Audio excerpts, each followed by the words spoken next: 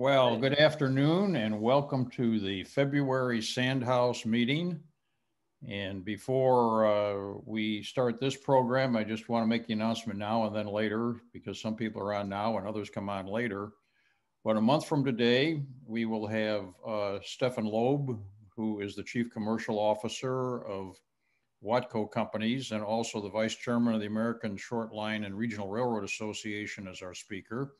And he's going to be talking about short lines in general, as well as a little bit about Watco. And then in April, we're going to have Mike Nolan, who is the President and Chief Executive Officer of the Northwest Indiana Commuter Railroad Transportation District. And he's going to talk about the two construction projects, which total, I think, approximately $1.5 billion in investment in the South Shore Line. But today, we're going to be also talking about passenger railroads, and in particular, Amtrak. And our panel moderator is Dr. Joseph Schofer. Joe is a professor of civil engineering and transportation. And he's also the Associate Dean for Faculty Affairs of the McCormick School of Engineering at Northwestern University, and a very good friend of many, many, many people in the transportation industry. So with that, Joe, please take it away. Thank you very much, Norm. I'm really glad to be here and to learn more about the Amtrak and passenger rail service. This is certainly a topic of contemporary interest. We have a new president who at least used to ride intercity trains, Amtrak. It's a good time, and really always a good time, to be considering options for and challenges to intercity rail passenger services in the United States. And we have a superior panel presenting to us today, a group of people who are highly qualified to talk on this subject. The drill we're going to follow is I'm going to introduce them quickly, and I'm going to tell you that I have a multi-page biography on each of these speakers, which I will read in my leisure, and I will give you only the barest minimum of introductory information for each, but I can assure you their qualifications are many and varied. I'm going to introduce them all at once. Each will speak in turn. We'll give them a chance to discuss and perhaps argue with each other for a while. And we'll be taking questions from the audience through the Q&A process. And this is something I don't know much about, so we'll all work on that together. When we do open it up to questions, remember we're talking about questions, not speeches or statements. Please keep focused on the topics that our speakers are going to present to us. Speaker number one, Thomas Cornillie. He's an independent consultant, a passenger rail planner, and he will, I'm told, talk from the perspective of the various states. Tom served as Amtrak's principal officer for infrastructure planning in the West. He led establishment of commuter rail and regional express buses for the Ann Arbor Transportation Authority. He was a member of the New Starts planning staff for Chicago's Metra commuter rail service. And I'm aware that he publishes significantly on the subject of passenger rail policy. Jim Mathews is president and CEO of the Rail Passengers Association, the primary advocacy group for that sector of travelers. He'll talk from the policy perspective. He's a strong advocate in the rail passenger space, and I'm really impressed that he had a long career with one of my favorite magazines, which is Aviation Week and Space Technology. My wife just made me throw out my 50-year collection of Aviation Weeks, and it was a heartbreaking experience. Henry Posner is the third, is the perpetrator. This session was his idea, and he brought this team together. Henry is the chairman of the Rail Development Corporation. He'll talk from the perspective of global passenger transportation. RDC has rail operating interests in Europe and Central and South America. RDC Deutschland is the #2 intercity operator in Germany, at least it was before pre-COVID. It still runs the auto shuttle to the resort island of Sylt. Henry's also chair of the Iowa Interstate Railroad. He held various positions with Conrail, and he lectures on rail regulation at a small school called Carnegie Mellon University. Our final panelist is Paul Vilter. Paul is Assistant Vice President for Planning and Commercial Services of Amtrak. he will, I think, represent the Amtrak perspective. He has held at Amtrak numerous management roles, and prior to Amtrak, Paul held marketing and sales positions at Conrail. People, this should be really interesting. I'm getting out of the way and I'm turning it over to Tom. So, well, thank you.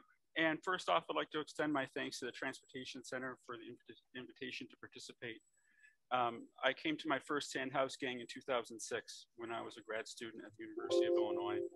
And I always wanted to come and speak before the Sandhouse gang. I wish I was there in Evanston at the Transportation Center, but this is fun too. Also, I'd like to clarify before I start that the remarks that I'm going to give here are my own personal opinions and don't represent the opinions or statements or positions of any of that of my prior employers. In talking about Amtrak and state corridors, I'd first like to talk specifically about what Amtrak is, as this is often a point of confusion. Amtrak is a service mark for the National Railroad Passenger Corporation, a federal government corporation chartered by Congress with the Passenger Rail Service Act of 1970. The Congressional Research Service describes a federal government corporation as an agency of government established by Congress to provide a market-oriented public service and is intended to produce revenues that meet or approximate its expenditures. Of the 18 federal government corporations created by Congress, Amtrak is arguably the closest that the US has come to creating a crown corporation found in the Commonwealth, or something approximating the nationalized firms that were once common in Western Europe. In its creation, Congress granted Amtrak the authority to exercise a bundle of rights normally reserved for the federal government, with the most important being the right to access the general railroad system of transportation. Amtrak has also developed and owns the rights to unique technologies for supporting intercity passenger railroading, along with a half-century of ridership and financial data. According to the FRA and the Congressional Research Service, Amtrak has received approximately $52 billion in federal funds since its creation in 1971, up through 2020. That's in year of expenditure dollars. Adjusted for inflation, that amount is $94.3 billion. With that background in mind, I would like to now talk about services sponsored by the states. The Passenger Rail Investment and Improvement Act of 2008, or PRIA, set forth a new definition for state corridors, defining them as services that have 750 or fewer route miles. Services operated by Amtrak within the Washington, New York, Boston, Northeast corridor were not included in that definition. Let's be specific about what state support means.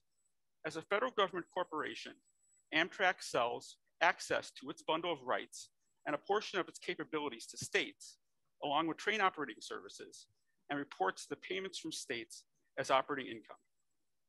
I'm going to get into some numbers now, and I apologize for the complexity, but to understand a complex technical system, which is what Amtrak is, we have to have some data. I provided a slide that's formatted like a handout that summarizes the data that I'm going to talk about, and I also give a list to all the sources that I used, and that slide is going to be available after the talk today. In 2021, there are 20 state or regional agencies across 17 states responsible for funding 28 Amtrak routes that together comprise 31% of Amtrak's route mileage.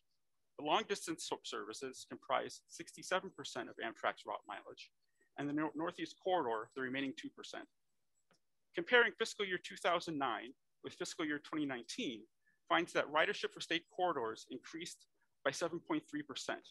However, as a share of Amtrak's total ridership, there was a 5% increase from 53% to 47%, or there was a 5%, let me start over.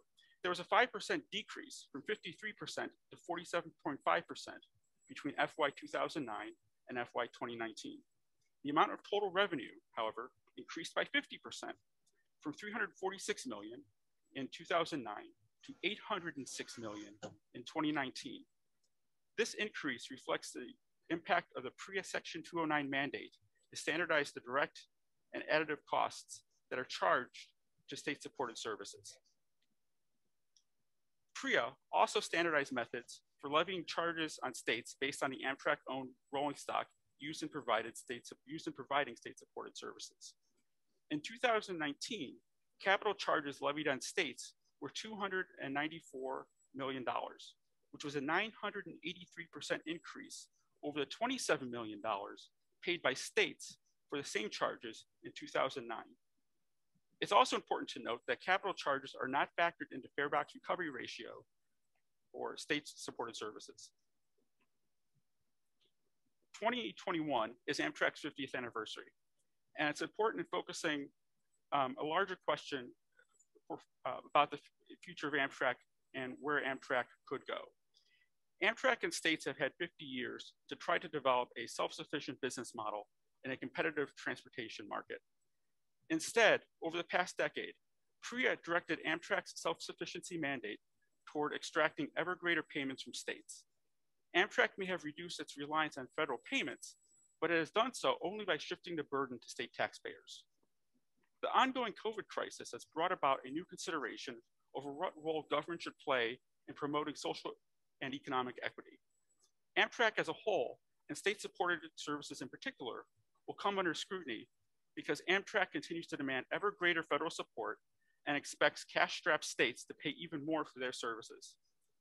It's important to keep in mind that state-supported corridors had some significant performance issues before the COVID crisis. Despite the tremendous resources poured into developing state corridors by states and by Amtrak, along with some ridership growth, state corridors had the lowest load factors among all of Amtrak's service.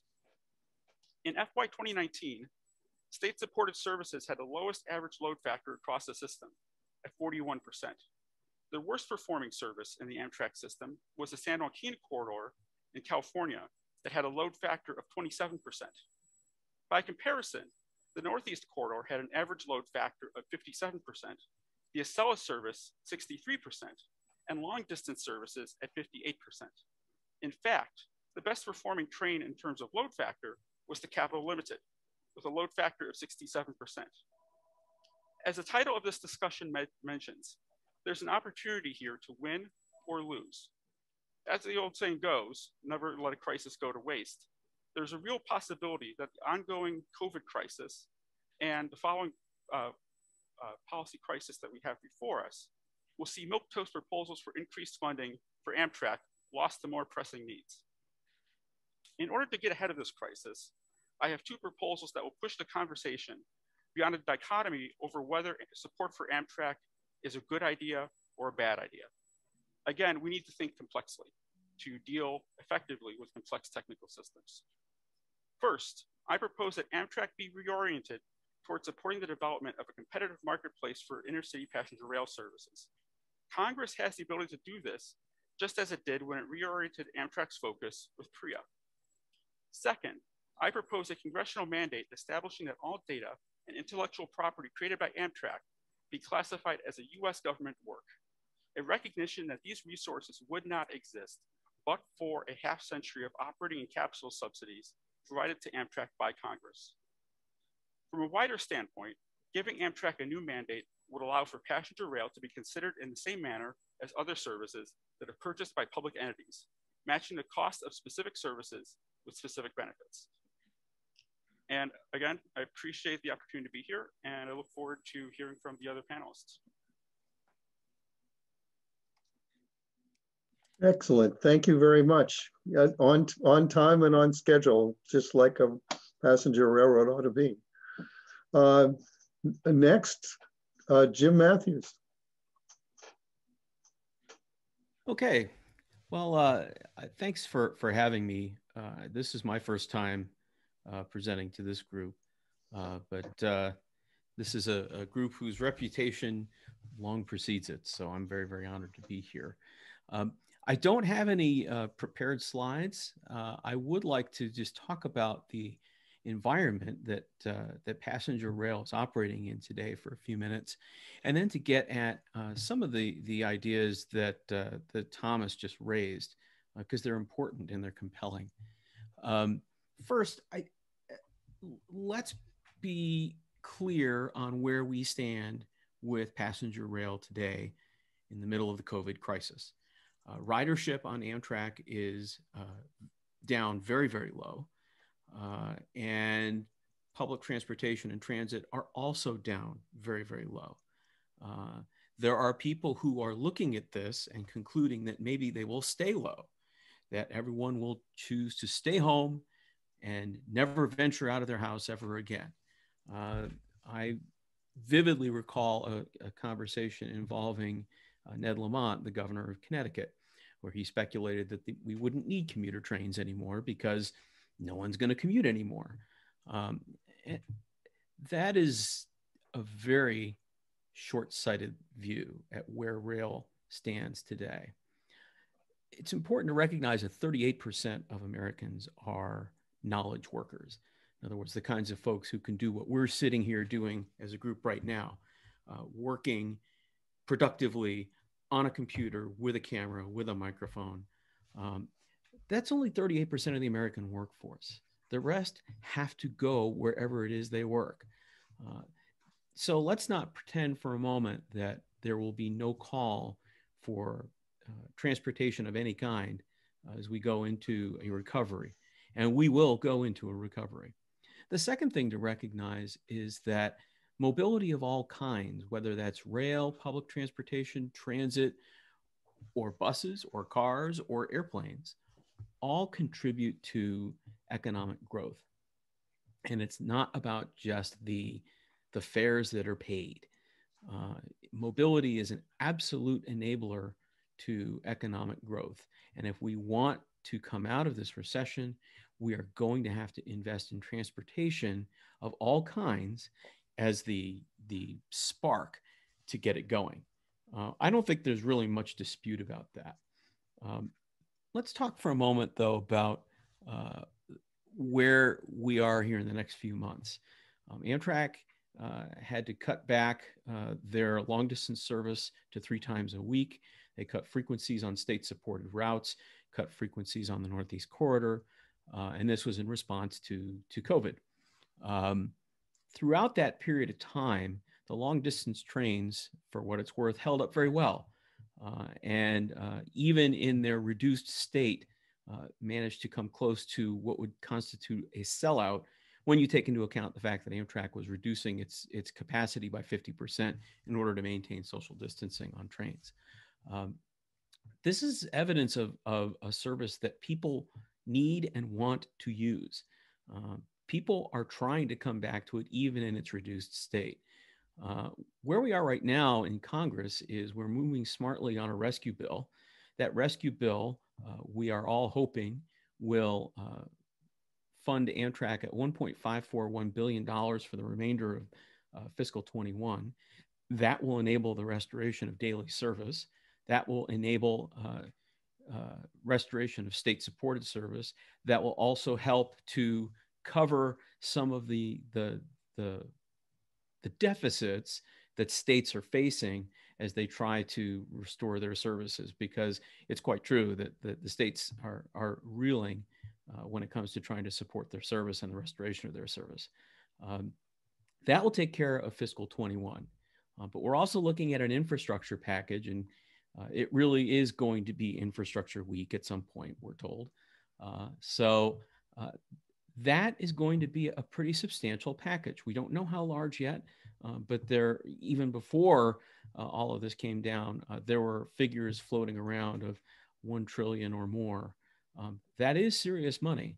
And in isolation, you might conclude that that's entirely too much money to spend after we've already spent a bunch of money trying to get out of the COVID crisis. But the fact is that this is stimulus. This is how you get an economy back up on its feet. And now I'd like to turn just for a moment to the subsidy discussion and the profit discussion. I believe the number was 52 billion over 25 years that Amtrak has received. And that's true. That's a pretty big number. I certainly couldn't write a check like that. But let's talk about some perspective here. Let's go all the way back to 1958. Okay. The aviation industry got $700 million worth of taxpayer support in 1958. Barge boats got into the act. They got $561 million for canal projects. The automakers, the trucking companies got $10.3 billion for the National Highway Program in 1958. So for those of you playing along at home in today's dollars, that's 87 billion with a B for highways. And that's all in 1 year. And that same period of time, what was rail's share? That's easy. It was zero. Instead, rail companies spent $1 billion on maintenance, $232 million on new construction, and they paid $180 million in taxes. That was the policy environment the passenger rail faced each and every year for about a half century, up until Amtrak was born in 1971. In 1971, we created a public corporation with the intent of taking over passenger service. And it is true that the intent or the hope was that we would see that entity become self-sufficient in some way. But the reality is that it's never going to be self-sufficient. No mode is self-sufficient. And Congress recognized that in 1978. And in 1978, they amended Section 301 of the Rail Passenger Services Act to introduce the term to operated and managed as a for-profit corporation. The idea behind that, if you read the report language that went along with that, that was in the 95th Congress in the second session, the report language says that Section 9 amends 301 of the RPSA to conform the law to reality, providing that Amtrak shall be operated and managed as a for-profit corporation. This amendment recognizes that Amtrak is not a for-profit corporation. So that was in 1978. I'm going to go back to airlines for a moment before I wrap this up. As Joe mentioned, I spent a lot of my career at Aviation Week and Space Technology, and I covered airlines. Let's talk about the single flight of let's say a US Air airplane from Los Angeles to Baltimore. That single aircraft will interact with 26 air traffic controllers of one sort or another on that flight. Every one of those folks is a federal government employee. Their median income as a group is $122,000 a year, times 26 controllers for that one flight. Now, I'm not complaining about that one single bit. We have the safest air transport system on the planet. And one of the reasons we have that is because we have invested in a sophisticated air traffic control system. But the point is that whether it's airlines or barge boats or buses or trucks, every single mode is subsidized. And so we have to recognize that when you look at the amount of subsidy given to Amtrak, let's call it roughly $1.9 billion a year in a typical appropriation. Amtrak produces benefits for the United States of anywhere from $7 to $10 billion, depending on how you calculate it. That's a pretty good return on investment from where I sit. And so I think that when we start talking about coming out of the COVID crisis and what we want to do from a policy perspective, we need to recognize that $1.9 billion to produce between $7 and $10 billion of economic benefit, that's a pretty good deal. Thank you. Thank you. You guys are doing a great job here. Everybody's staying on schedule. I wish I could get my faculty colleagues to work at this same level. I want to remind some of the 130 people that are listening that if you have questions, enter them in the Q&A. The Q&A is empty right now, and surely you must have a few questions to challenge our panelists with. Our third speaker is Henry Posner III. He's going to give us a global perspective. Okay, thanks. And I will put up two PowerPoint slides later on because I know you can read faster than I can talk. But let me just first set some context here. First of all, although I have spent my career in the rail freight industry, at least until recently, I've been an NARP member, now RPA member since 1969. For 3 years, I commuted from Newark to Philadelphia on Amtrak, which would not have been possible had it not been for Amtrak. And finally, in this most recent year, I achieved select status due to my patronage of long distance trains I have made 4 round trips to the Iowa Interstate Railroads territory on Amtrak in the last year. So although I am a freight guy, my roots are freight, we are now in the passenger business in Germany, where, interestingly enough, our business, which was basically ended by COVID, before it ended, the scale of the operation was roughly that of the San Joaquins, roughly 1 million annual passengers, bus connections at both ends, length of haul, roughly the same distance as from Bakersfield to San Francisco. That being said, you know, we're talking about 2 completely different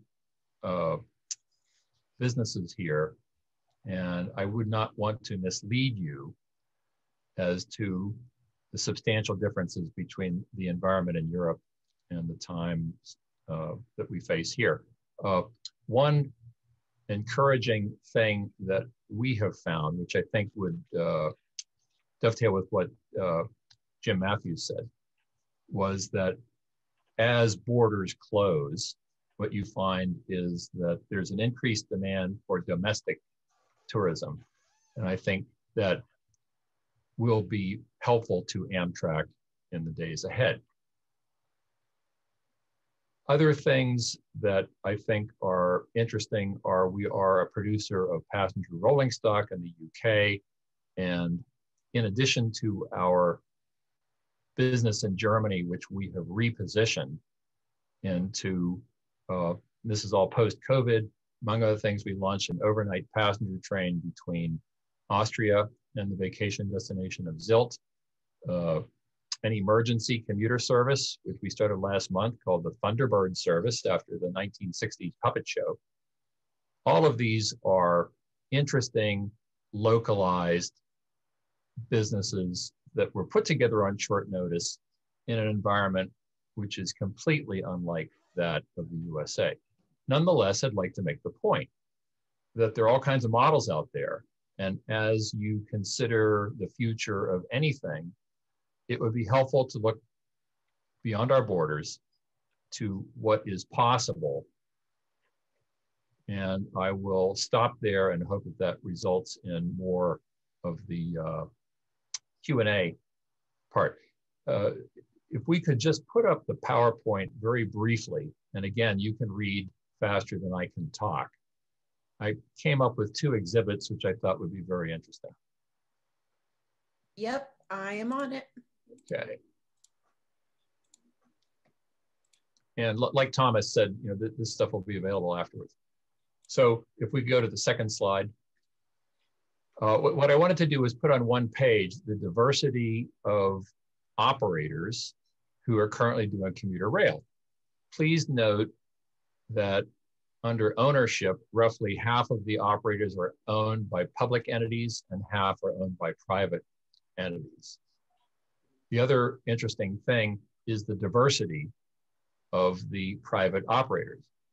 Bombardier, First Group, Herzog, Keolis, you could say they're a private operator, but their main shareholder is the National Railway of France.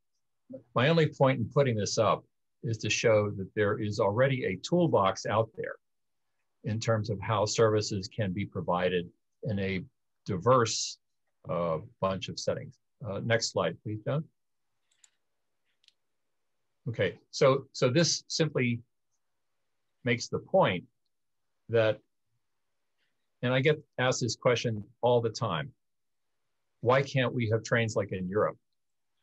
Because people go to Europe and they go on vacation and they assume that you can somehow translate this to the USA. Interestingly, the Europeans also say, why can't we have trains like America? But of course, they're talking about freight trains. The main point of this slide is that there is a thin line between what constitutes a commuter service and what constitutes intercity. London to Birmingham, the Chiltern operation was basically a London commuter service and a Birmingham service that was linked end to end, just like you can get from Philadelphia to New York by changing trains in Trenton, using 2 commuter railroads, and they in fact offer through ticketing. And theoretically, you could also go from LA to San Diego riding commuter trains. But last time I checked, there was no through ticketing. So with that, Joan, if we could take the slides off, I'd like to make my final point, and I believe I'm still in my schedule slot, which is that there are all kinds of interesting options in your toolbox out there, but it really depends more on the institutional framework than anything else. And that means politics, access, liability, funding, etc. And I'll stop with that. Thank you very much. Thank you very much. Okay, we're really rolling along. Our next and final speaker of the panel is Paul Vilter. You're muted. We've been there before. Unmuted now. Yeah, absolutely. Hi. Well, thank you for the opportunity to participate in this panel. I always like speaking at the Sandhouse gang because I'm a Northwestern alum myself.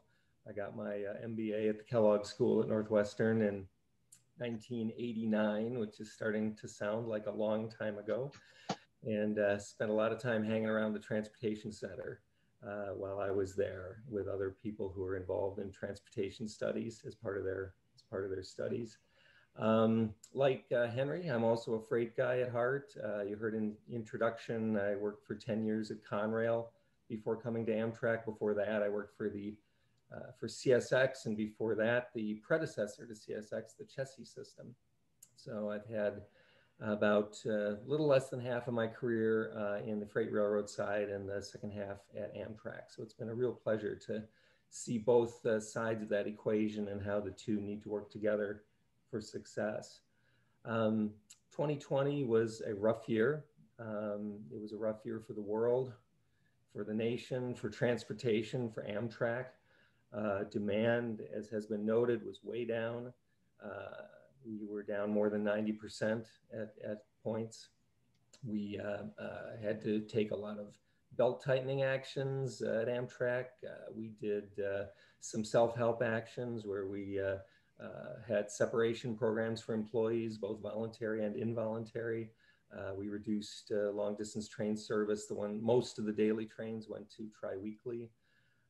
We got great support from the federal government and from our state partners to help us get through that. I mean, think of a business who loses over 90% of its customers almost overnight. It's been a real challenge for Amtrak and our commuter brethren and others to battle through this. We're expecting, though, that 21 will be a good year for Amtrak and beyond. It'll be a lot different. Passenger demand is starting to come back, but not quickly. We're expecting to be down about 70% through FY21, or fiscal year 2021. And when I say that statistic, that's compared to our fiscal year 2019, which is sort of the last normal year. So we expect to still be down 70% of our ridership and revenue this year. Vaccines, we have great hope for that, not only to help our crews stay safe who face the public every day, but also to try to stimulate a return of travel demand. And we also, as was mentioned earlier by Jim, are hopeful that the federal government, as part of what's being called the the American Rescue Package, will include some additional funding for Amtrak, which would allow us to recall furloughed employees and resume daily long distance service. And we wish to do that this summer if the funding comes through as part of the American Rescue Act. We think that 2021 presents an alignment of federal government in favor of funding for Amtrak that's almost unprecedented. You've got a very pro-Amtrak president. You've got a Democratic Congress who seems to be interested in stimulative spending. You've got perhaps bipartisan interest in a real infrastructure bill with real money behind it. These things all augur very, very well for Amtrak. But at the same time, the needs of the nation are enormous, and there are many competing demands for funding and many competing proposals for how to help the economy get back. So part of our job at Amtrak and part of my job running the corporate planning department is to try to articulate why Amtrak is a sound investment. One of the key things we're looking for is reliable funding.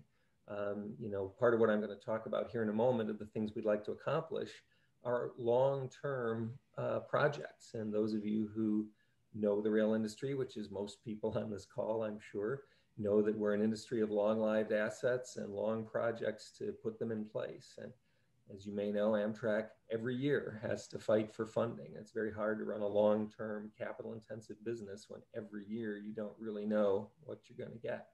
So we'd like to see a trust fund put in place like most transportation modes so that we can undertake some of these very large generational projects that need to get done. So this audience probably is aware of this, but I'll just go ahead and say it anyway, which is when you think about Amtrak, it's really helpful to think of us as three separate businesses that are all interdependent. One's the Northeast Corridor, picture behind me, of the new Portal Bridge we hope to be able to build in the next few years with New York in the background. The Northeast Corridor scenario is that Amtrak owns the infrastructure. We maintain it, we dispatch it, we control it, we run the trains on it. And it's sort of a traditional vertically integrated rail operation. And it spins off under normal non-COVID conditions, hundreds of millions of dollars of revenue in addition to the cost to operate it. That does not include capital costs. It does not pay for its capital needs. And that's the thing about the Northeast Corridor. The request and the public interest in the Northeast Corridor is to fund the capital needs, not the operating needs.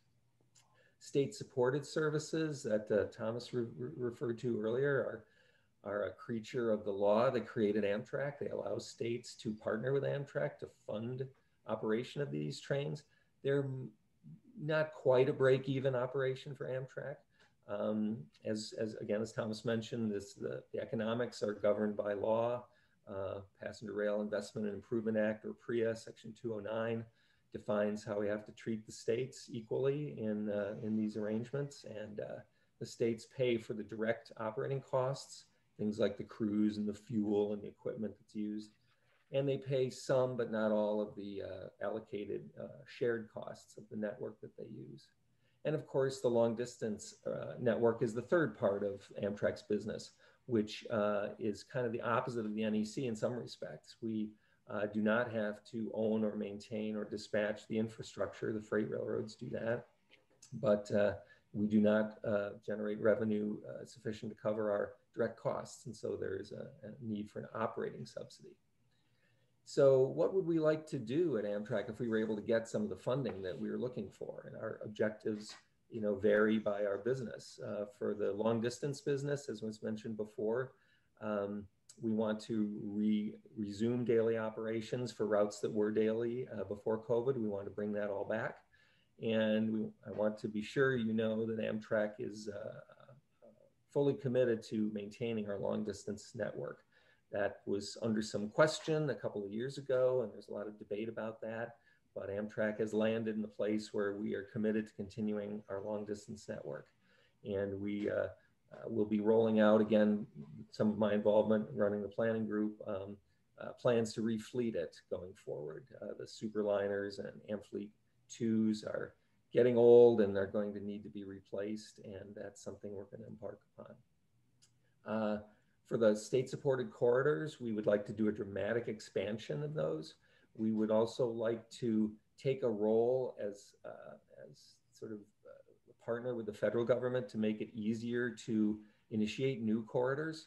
It really depends on states now. States have to come up with the capital. States have to come up with the operating funding. We're advocating and going to continue advocating for federal role in that to provide significant boost in capital so that we can initiate many routes around the country where we and our state partners think that passenger rail can really help with the transportation mix. So that's a big change there that we're advocating. Happy to talk more about that. And the Northeast Corridor, it's basically, we're looking to revitalize many of the capital assets. It's very hard to do that on, you know, the annual funding stream that we get. So we're looking to get a boost of funding so that we can tackle some of these generational problems of bridges and tunnels that aren't going to continue to be safe and have the capacity we need if we keep funding them the way we have for the last 50 years. So I will wrap it up at that, I think also just within 10 minutes, and look forward to the panel discussion and the Q&A. Excellent, really good. You guys are you're terrific at time management and delivering a product. So I want to give the opportunity for members of this panel to address each other. So do you have any questions or comments to address to your colleagues? So Jim, I have a question, I guess a comment, a constructive comment about something that we might disagree on, but also some points where I think we do disagree. And that is when you were talking about Amtrak and the history of subsidies and the subsidies that have been given to other modes over the years, and they're significant. I think, and this comes from my perspective as a practitioner in the field. I'm not an advocate, but what I would like to see, I think would be helpful for advocacy to move past drawing equivalencies between Amtrak and other transportation modes that have received subsidies, because Amtrak is very much a niche service. When you think about the traffic, the volume of traffic that is handled by air traffic, commercial, air, passenger, freight, private, so forth, there's a number for that. It's lots. It's huge. Amtrak is nowhere near comparison to that. And trying to draw that comparison, I think, undercuts the validity of the argument. But where I think we agree, and I think we might be able to agree or perhaps identify a way to move forward, is to say that because Amtrak is this weird animal, it's this federal government corporation, that we can pivot to say, okay, just to implement all the stuff that Paul is talking about in terms of having a trust fund for passenger rail, let's now get Congress to have Amtrak open up its books so we can have a transparent look inside Amtrak.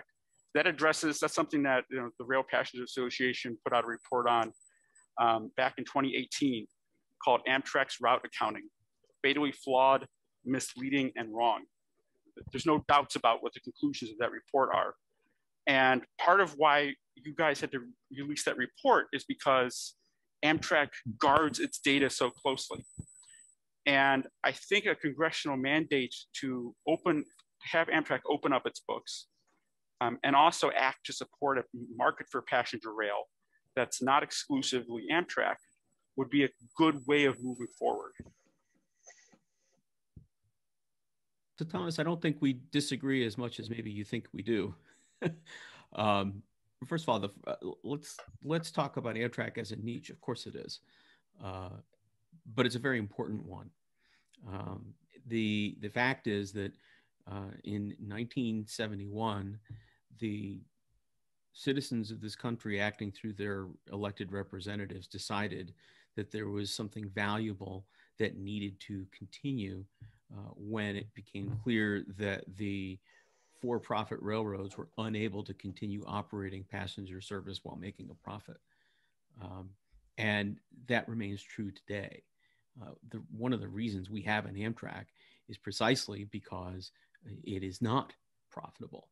If there was profit in serving Cut Bank, Montana, then BNSF would be all over it.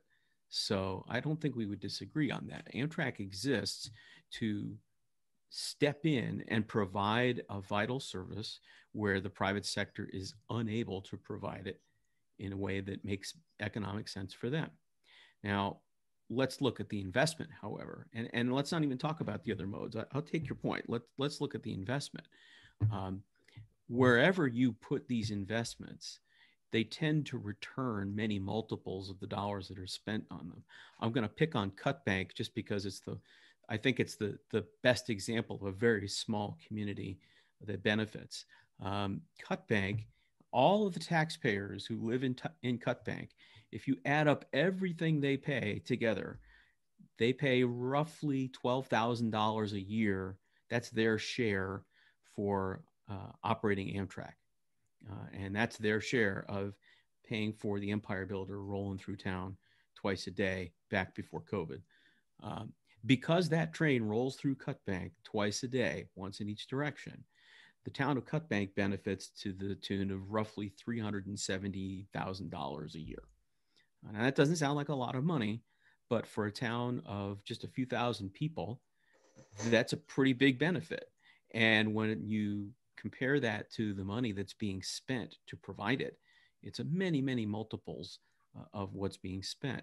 And if you start to look at communities all around the country where these services exist, you see the same dynamic at play.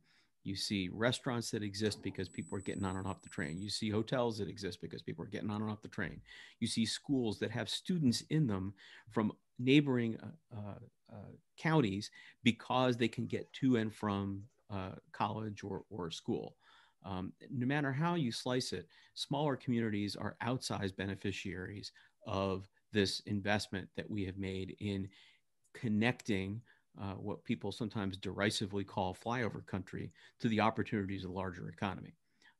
And so again, we can quantify pretty clearly and directly that for putting $1.9 billion a year into Amtrak, I get about $7 to $10 billion back out in the form of economic benefits to the communities served. Let's turn briefly to the transparency issue. I don't disagree. One of the things we asked for when last year, when the Federal Railroad Administration was considering its final action on the rules around metrics and standards for Amtrak, one of the things we advocated for was more transparency. FRA declined to take our suggestion on that score. But the fact is that when I was at Aviation Week, I was able to learn more about the U.S. Air Force budget, including what they were spending on stealth, than I can, in some cases, on what's going on at Amtrak.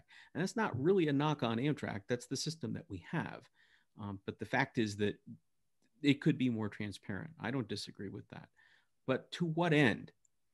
I think a lot of folks want transparency so that they can find a club to beat Amtrak with it. And that doesn't serve anybody.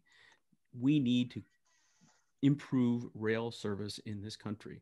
Amtrak is one of several ways to do that. And to the extent that the private sector wants to step in and serve markets where it can identify an acceptable level of profit, look at Texas Central, for example, that's great. And we support that vigorously. But we can't do that to the exclusion of communities like Cutbank, Montana, or communities in the Gulf Coast, the U.S. Southeast, places that are never going to be profitable to serve, but whose citizens nonetheless deserve that service. Could I comment on that subject about what the private sector might be capable of doing? I think that there are plenty of models where an inherently unprofitable service can be made less unprofitable if there is some sort of competitive tendering process for the provision of those services. You know, you could argue whether the UK model works or not. They suffer from having been the first, and I think done in a fit of Thatcherite dogma, and is probably not the best example. But we just won a tender to operate battery trains in rural markets in Germany. We hope to make a profit on it, but if we don't, there will be another private sector company which will take the business away from us. And I think if you look at that exhibit, which I put up earlier about the commuter railroads, I actually used that exhibit 5 years ago, but had to change half the names because in many cases, the private operators were replaced by other private operators. So to the extent we're looking at Cutbank, Montana, and I guess theoretically what you could have is a bidding process for who would operate the Empire Builder, with Amtrak being the franchising authority and providing two things: one, insurance, and two, access. I'm not sure what BNSF would think about having a third party operating on their railroad, or more to the point, I'm not sure what Warren Buffett would think about that. But it is a fact that BNSF operates passenger trains to places like Aurora, Illinois, which is not a profitable business, but they do it for a subsidy. So I think that there is the potential through the use of competitive tendering to come up with different ways of operating those services in which the competition is who would do it for the lowest subsidy. Thank you. And, So I'll comment as well. Those are all good points. And, you know, I'll start with Henry, what you were saying about, you know, do the work for the lowest subsidy, because, you know, serving Cut Bank, Montana, or towns in Minnesota, where I grew up, you know, is a choice that Congress makes to say we want to provide public transportation to these areas that are otherwise unserved.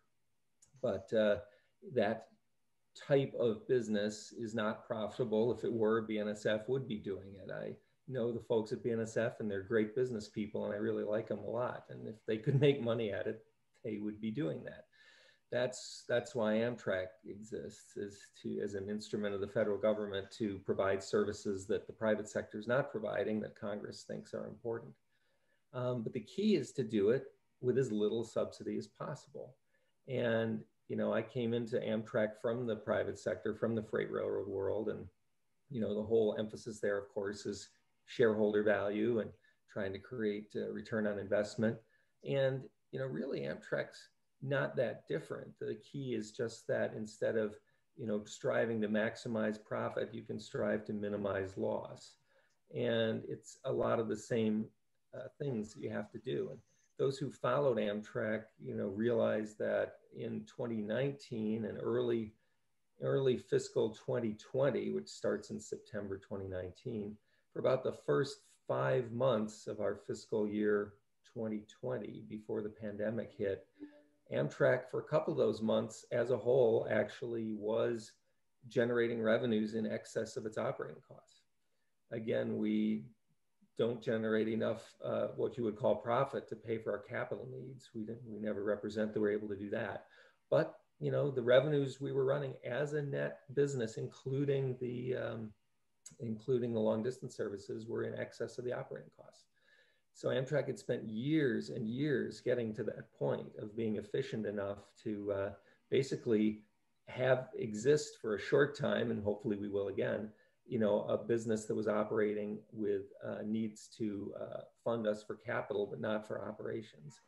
You know, the business can be managed, I think, sort of as the way Henry was suggesting, as something to minimize the losses, and all the same tools, efficiency in everything where you can think of ways to be efficient is what Amtrak's trying to do, and frankly has had to do in spades in the last year to deal with our, you know, collapsing revenue. So I think that the other thing I would say about the efficiency that Amtrak can bring to a situation like this is our network scope. You know, if you think about, well, could someone else do it for less? Maybe, maybe not. Because you think about Amtrak, we have a whole network of maintenance facilities. We have a whole network of back office support at our National Operations Center in Wilmington that does crew calling and crew management. We have volume buying. We buy, you know, our supplies on a nationwide basis. We have incredibly skilled people in rolling stock engineering and things like that who basically help us to procure modern rolling stock locomotives and cars that are unique to the American market. If you tried to break it up and do these things individually, you'd lose all that synergy that Amtrak brings in terms of our national network. So again, not saying it couldn't be looked at, but I'm going to make some of the arguments in favor of Amtrak. We have become an efficient operator, and we have a great installed base of facilities around the country that are very useful, not only for running our current network efficiently, but expanding it, as I discussed earlier. Jim, it looks like you're about to say something. Yeah, I wonder if I could just jump in and just add to something that Paul said. There's another part of Amtrak's, what Amtrak brings to this discussion that I think sometimes is overlooked. and that's kind of the institutional capacity. And, you know, if you're starting to look at growing corridors and adding services and so forth, there's a big difference between California and, say, Indiana, with apologies to any Indiana folks I may have on the call here. There are folks who are perfectly able to manage a sophisticated operation, to have a sophisticated call for proposals, and to manage their service. And then there are others who just are not going to have that kind of capacity. And so, you know, if you want to be able to stand up these additional corridors, depending on where you are in the country, Amtrak's probably the best suited to do that in the absence of the expertise in other places. I'm not saying that's universally true. As I said, I think that there are certainly plenty of places where the state rail plan is robust. They have solid planners on the staff, and their DOTs are not just highway departments with a different label on the building. But let's face it, there are plenty of states where that's true. And for those states and for those areas, you need that institutional ability to pull together a corridor and make it work. So I'd like to put up an example which I think addresses in a constructive way everything that's been said so far. And certainly I agree that the network benefits are important. They're probably even more important, by the way, from a marketing perspective, because what we found was in Germany was an isolated operator who's not part of a network will not survive, which is how we migrated to being part of a national bus network until that disappeared. But if you look at the isolated and singular case of BNSF, and again, I hesitate to speak for BNSF, but it's a fact that they run passenger trains today out of Chicago. It's a fact that they have workshops, rolling stock, et cetera. So what would happen if the state of Illinois said, for the Chicago to Quincy route, we're going to have a competition, and it will be between Amtrak, BNSF, and whoever else might show up. I'm guessing nobody else would show up for a long list of reasons, but the ability to extend a commuter train to Quincy, Illinois is not that much of a stretch. So I think you see a little bit of that going on around the country already in terms of commuter services that slightly start to look like intercity services. And so it is going on in a very low key way. I'd like to pick up on something that Jim said, which is a really good point about how Amtrak helps and works with states and interacts with states around the country. Because as was pointed out, there are about 20 state partners around the country, and they have very different capabilities. And you know, working with Amtrak to operate a state-supported train is not a sort of a binary thing. It's not like we either are doing it without Amtrak or we're doing it with Amtrak. When you think about it, there are, I don't know, dozens of aspects to operating a service. You have to provide a crew, you know, engineers, you have to provide conductors, you have to provide onboard service, you have to provide food, you have to maintain the equipment, you have to procure the equipment, you have to have a reservation system, you have to have stations. And the way Amtrak and our state partners work is that it's almost like a menu. There are states who, as Jim pointed out, have tremendous capabilities in-house and have robust and long-standing passenger rail departments. California comes to mind, Illinois, North Carolina, even Maine, and that they basically can do a lot of these things themselves. And when expansions, you know, are considered, they can negotiate with the host railroads themselves. And so in that case, Amtrak provides fewer services. We'll provide the access to the host railroads, the crews, the reservation system. But then on the other end of the spectrum, especially when we're looking to increase the number of corridors around the country, we're approaching states who don't have any staff or capability or familiarity with operating intercity passenger trains because they've never done it.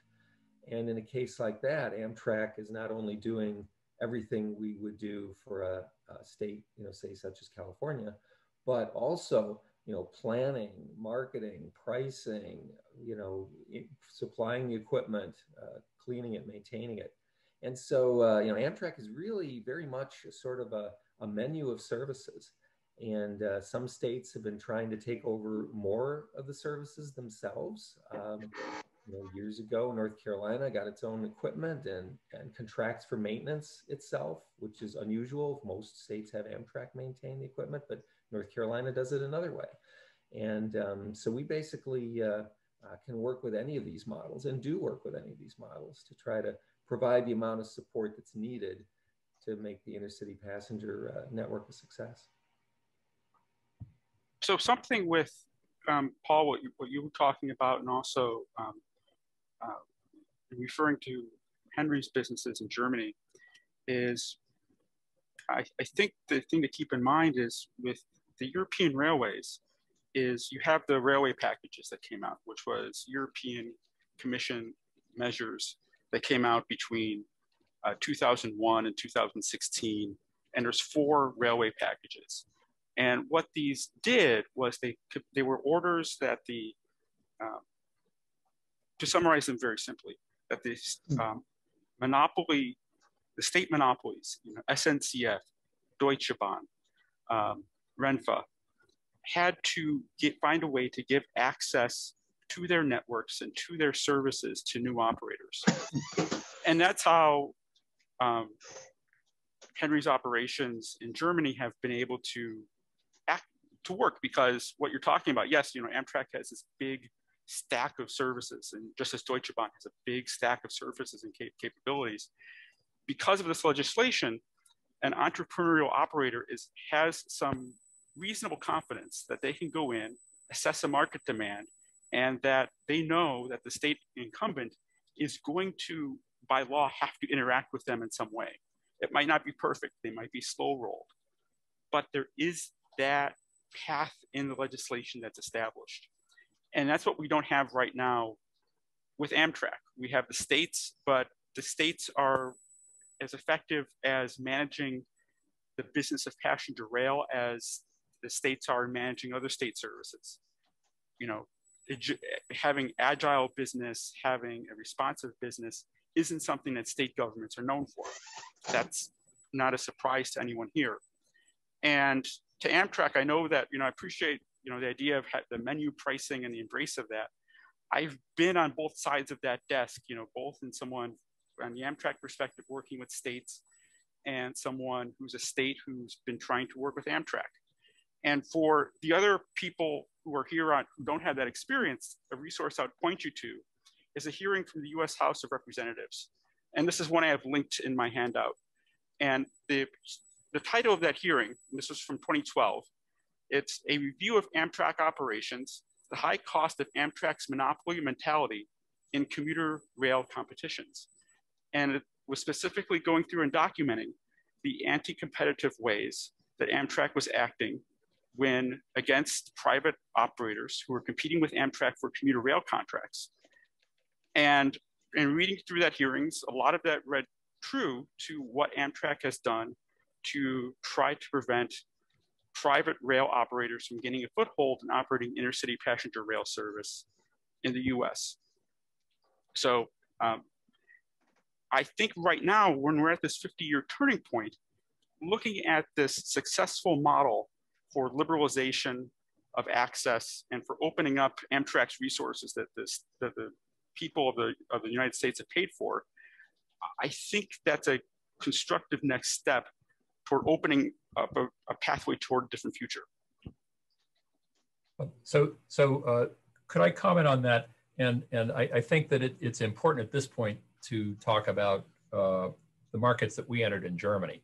To be very clear, we did not go out to cannibalize the incumbent national operators. What we did in the case of both freight service in France and night trains in Germany was to try to rescue services that the national operators dumped. And while it's true that it's an opportunity to be entrepreneurial, it's also true that being entrepreneurial means that you have the freedom to lose all kinds of money to make somebody else look good. And I would not recommend that. That being said, the portfolio of businesses that we're in now are the result of trial and error and being pioneers. You never want to be the pioneer. You want to be second or third along, but in most cases, there was nobody else willing to take the task. Europe is, as I said before, very different, and it may be a question of you be very careful what you ask for, because there are enormous unintended consequences of what happened in Europe, which is not a monolith. I think the way it unfolded in the UK is quite different from what happened in France and what's going on in Germany. So it really needs to be examined at every possible level. Thanks. You've gone quiet, and I am concerned that I have a question from Nick Brooks, and he's in Brussels, so it's after 11 o'clock at night, and I don't want to keep him up any longer than we have to. Well, Nick Brooks is a Notre Dame grad, so he's on Indiana time. Even if he's a Notre Dame grad, I would entertain a question from him. I'm not biased in that sense. But the question, I think, really goes back, it's going to go to you, Henry. He says, is it correct to view Amtrak as the solution? After all, over the past 10 years in Europe, brand new competition on the same tracks and long distance passenger rail has driven prices down and service quality up and attracted many new passengers, which has driven down subsidy and been good for the environment. So what's the business model that's working for your competitive services in Europe, Henry? I think that it is a highly competitive business in which there are just as many opportunities to lose money as there are to make money. And you got to feel your way around into it and be prepared to make mistakes and be able to survive them. I think it's definitely trial and error. There are probably more failure stories than there are success stories, but at least the lessons in rail freight are that one success pays for 10 failures. So you know, we're making it up as we go in an environment which is both relatively new, relatively political, and highly diverse. If you look at how long it took the freight railroads to get used to operating under deregulation, which was in 1980, it took a generation of people to figure out how to do it. But now it's the model for the world. So you got to start somewhere. Are your costs lower than the publicly operated services? No. We focus on local markets, and we focus on providing services that the other people have convinced themselves are hopeless. And implicitly from what you said, it doesn't always work. All it has to work is 51% of the time in the long run. Okay, so I'm kind of blending my questions and the questions that I'm getting from the audience. Probably something that goes back to Jim, and I think Jim, you started to address this already. So when we look at Amtrak, or we look at long distance intercity rail service, what's the measure? The measure of the cost isn't straightforward, but we sort of think we know what that means. What's the benefit? Well, the benefit, as I said, is what you see in the communities served. Let me try and make that a little more concrete. So imagine that you take a train to some small community. We won't name it, and you're gonna spend 2 nights there. So you get off the train, and you're staying in, say, an Airbnb. So you go to the Airbnb, and maybe you take an Uber from the station to your Airbnb. You just left some money behind in the economy. The Airbnb person is going to get a little piece of your money. Later that night, you decide you're going to go and go out to dinner. So you've gone to a restaurant in town, and the person who is the waitress or the waiter at that restaurant is serving you and lots of other people who arrive by train. That restaurant exists. Let's say it's near the train station and it's got some kind of train theme because of the train. The person who rents the apartment to the waiter. The reason that person is able to collect their rent is because that waiter is employed, and that waiter is employed because the restaurant is supported by the folks who get on and off the train. Now, I know that sounds a little facetious, but honestly, if you start to tease these threads out, you see this happen all over the country. And when you start to quantify it, you see pretty astounding numbers. The other thing that it does is it takes cars off the road. And we know that cars on the road impose costs on local governments. The number one thing that very small town mayors tear their hair out over is paying for their roads, paying to build them, paying to keep them in good repair, paying to fill the potholes, paying to scrape the roadkill off of them, and dealing with the car wrecks that take place. All of that imposes a cost on the communities. The more of those car trips you take off the road, the more you reduce those costs. Our model that we use internally in the association includes 40 variables along those lines that we calculate, and we do it on a county by county basis and then roll it up. But when I testified before the U.S. House of Representatives last September, the figure that we used was that the long distance network alone, just the national network trains, contributes something on the order of $5 to $5.5 billion a year in economic benefits to the community served. Now, when you can set that next to what we spend to have a national network, the payoff is pretty clear. Jim, if I could just pick up on your point, I think you may actually have understated the economic value of having Amtrak presence in communities.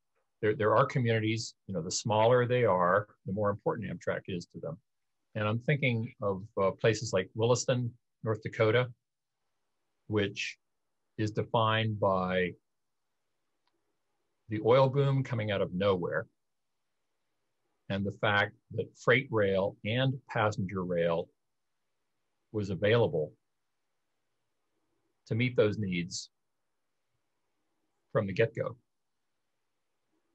And I'm more familiar with Huntington, Pennsylvania, because I'm affiliated now with East Broadtop, and Huntington's tourism and college market is certainly defined by Amtrak. But I think that there is a value which you can actually monetize that, of having a rail alternative, even if it's not used. And that is the light rail line in Detroit. So the Q line cost, as I understand it, $300 million, and they move about 1,500 people a day. And the people who build it consider it a success, because even if the trains are empty, they've made the buildings worthwhile, which to me suggests that there is a strategic value to having alternatives just in case. Matter of fact, the Iowa Interstate Railroad was formed by customers who wanted to see our abandoned railroad restored. Some of them never used us. All they wanted was for the railroad to be there, and that was valuable to them. Yes. Those are great examples, Henry. And there's also, very difficult things to quantify. What is the environmental benefit of having people choosing to ride high quality corridor train service rather than driving? We can estimate that, and we do. What is the value of fewer people driving and having fewer accidents? We have statistics from the federal government that attempt to quantify that. It's safer to get cars off the road. A lot of the states who partner with us to support passenger rail service, they do it because they believe it's good economically. In a lot of cases, it's not only all the benefits you just suggested, but often it's less expensive than an alternative, which is usually building more lanes on highways. And it's very expensive now. Most of the interstate network is built out with about as many lanes as you're probably going to be able to fit in urban areas. And if you can move passengers through increased use of rail, as opposed to trying to figure out how to build another lane on the interstate, state DOTs look at this. That's not a pipe dream. That's what they tell us. Like, we want to support the train so we don't have to build another lane on the highway. And so the one other sort of going back to the other end of it, as far as things that are hard to quantify, is mobility. Not everybody has a car or wants to drive a car. Air service and unfortunately intercity bus service is really dwindling in a lot of the areas of the country outside the urban areas. And, it's hard to put a price on people being stuck, basically, but Amtrak provides a way to help move people. But well, it does.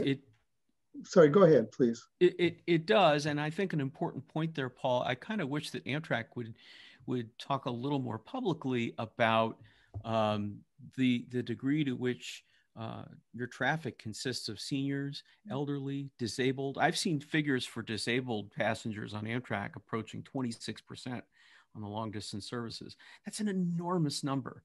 And when you think about it, I always use the sort of the stereotypical example of grandma in her powered wheelchair with her supplemental oxygen. Well, she can't fly, and she certainly can't take a bus with all that stuff, and it's not safe for her to drive. So how does she get around? How does she get to her medical appointments? Very often Amtrak is the answer, particularly in some of these smaller, go to a place like Marks, Mississippi, right? That's how grandma gets around. And so how do you put a price on that? Well, I'm not certain, but we can certainly put a value on that. Whether it's profitable or not is beside the point. Grandma deserves to be able to get safely to her medical appointments. And if Amtrak's the way to do that, then it's good that we provide it.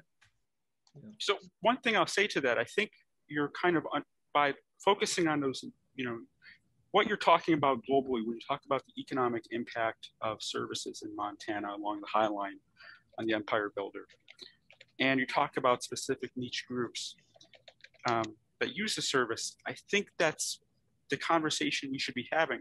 But I think that the way to get that conversation is to have Amtrak release its data. Because right now, the conversation that we have is only with the data that Amtrak chooses to release, and only with the pre-analysis or the redactions or the summarization that Amtrak chooses to put out there. So we're at Amtrak's mercy. And if we had this data transparency, we could go and we could find, okay, what are places where these niches could be developed further, where there might not be a lost cause? Because when we listen about long distance trains, and something that you've been fighting for, Jim, for a long time, and your group, for a long time across various administrations, is how much Amtrak says that the long distance trains lose money. And your analyses and analyses from NARP beforehand and from independent journalists beforehand have shown that it's an allocation issue. And it's about how these system level costs are allocated. If we had the transparency, we could get through to that. And we could see that, hey, these services actually, don't function as nearly as bad as we thought they did. And perhaps with some different direction, they could do better. But on the state corridors, there's a problem because the costs are broken out. And we can see, for example, like the San Joaquin service, it's a wonderful service, fantastic equipment, very nice onboard service, very fast. The load factor is just 28%. So almost 75% of that train is going unsold. And that's an FY 2019 number. FY 2019 was a pretty good travel year. The Capital Corridor has rarely broken above 33% in its almost 30-year existence of a load factor. So with these, at some point, that impact, there is a question of, there's a reality check that comes in as to how much of that economic impact is justified when you have costs for significantly large corridors, especially when you're going to have other transit modes, local transit, large cities, small cities that are going to say, because of COVID, we need to have this relief because we're providing service that people who have no other option rely on. So well, if I could just piggyback on Thomas's point, I think that the subject of cost allocation is not science, it's art. And so in a constructive way, let me just, there are a couple books I want to recommend. This is a book that most of you are probably not aware of, A Railroad Manifesto by Tom Erickson, colleague of mine from the Rock Island days and Conrail days. Talks about how it is in some cases true and in some cases false, how fixed costs are allocated. It makes for very interesting reading, and it applies probably equally to passenger services as well as freight. So for those of you who are looking for your next book to read, and by the way, Tom's a Northwestern grad, I would put that right at the tippy top of your list. okay, so I'm under orders to finish in 3 minutes.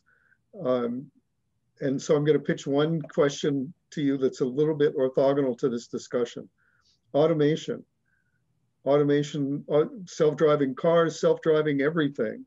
How does that going to affect the future of intercity rail transportation, both in terms of competition and in terms of bringing that technology into the railroad industry? Well, I'll start with one perspective on that, and that's something that we're focusing on at Amtrak, is how to get passengers to and from the train station to where they're actually coming from and where they're actually going to. You know, one of the real difficulties we think we have in penetrating new markets is that folks don't want to go from a train station to a train station. They're almost always going, you know, from, say, their home to a hotel for a business meeting, or from a friend's house to another friend's house. And so we really need to figure out a way to help people understand their options about how to get from where they really want to go to where they really want to go. And if automated vehicles could provide a way to move people to and from train stations, which can serve as a gathering point, and then the train moves to the other end of the destination, and then people are dispersed to the automated vehicles, I think that helps Amtrak. Now, of course, that begs the logical question, well, why don't people just stay in their automated vehicle and go the whole way, and you don't need the train anymore? And, you know, that's something that the railroad industry dealt with 100 years ago when they originally supported the good roads movement, because they thought, wouldn't it be nice to cancel all the money-losing local trains and have automobiles bring people to the main line, and we'll run the long-distance trains and make money at that. But of course, people started driving the whole way. So it's really unknown right now, would that be a net plus or net minus? But, you know, the technology's coming, and it's incumbent on Amtrak to figure out a way to embrace it and try to make it a positive for us. I think from our perspective at the association, we would view it, we think the first mile, last mile part of the equation makes perfect sense. But when you start getting beyond that, congestion is still congestion, whether the driver is a robot or a person. Sprawl is still sprawl, and it's still enabled by having cars and a car-dependent society. So, you know, we really have to think about whether it would be good for the country and good for our society as a whole. And I've never been a fan of the idea of self-driving vehicles replacing rail or replacing any other mode for that matter, beyond that sort of first mile, last mile part of the equation, because it doesn't solve all of the other problems that cars and individual vehicles bring. Okay. Final comment from anybody in the panel? I'll just say I agree with Paul, but everything he said, and simply add that for the leisure market, autonomous vehicles are probably going to be less important than for the business market. And fortunately, Amtrak is well positioned for leisure. And the other is that autonomous vehicles are a long way off. And anybody who's planning on building a business around autonomous vehicles in the next 5 years is probably guilty of being highly entrepreneurial. Okay, on that note, I want to thank each of you. Henry, was your idea? I think it was a good idea. I don't think you guys are done. We might want to bring this team back together for another conversation. And I thank you, Jim, for your perspectives. Paul, good to see you and happy to have you with us. and Thomas, you as well. So it's a good team, interesting subject. I've asked, Thomas, you had a handout that you wanted to deliver. I have no idea how to deliver it, but send it to Brett if you can do it. We'll make it his problem. I have Thomas's handout, and I am happy to email that out to the listserv. So there it's solved. Well, thank you very much, Joan. Norm, it's over to you. Thank you, Joe. And I totally agree that I think we should reconvene at some point, because having 134 people either ties or breaks the record for the Sandhouse's largest group. I think we're very close to when we discussed CN's acquisition of the EJ&E. So again, thank you to the panel members. It was very, very good. Thank you, Joe, for moderating. And again, I would like to repeat that 1 month from today, we're going to have Stefan Loeb speaking on short line railroads. Stefan is the Chief Commercial Officer at the Watco Companies and the Vice Chairman of the Short Line and Regional Railroad Association.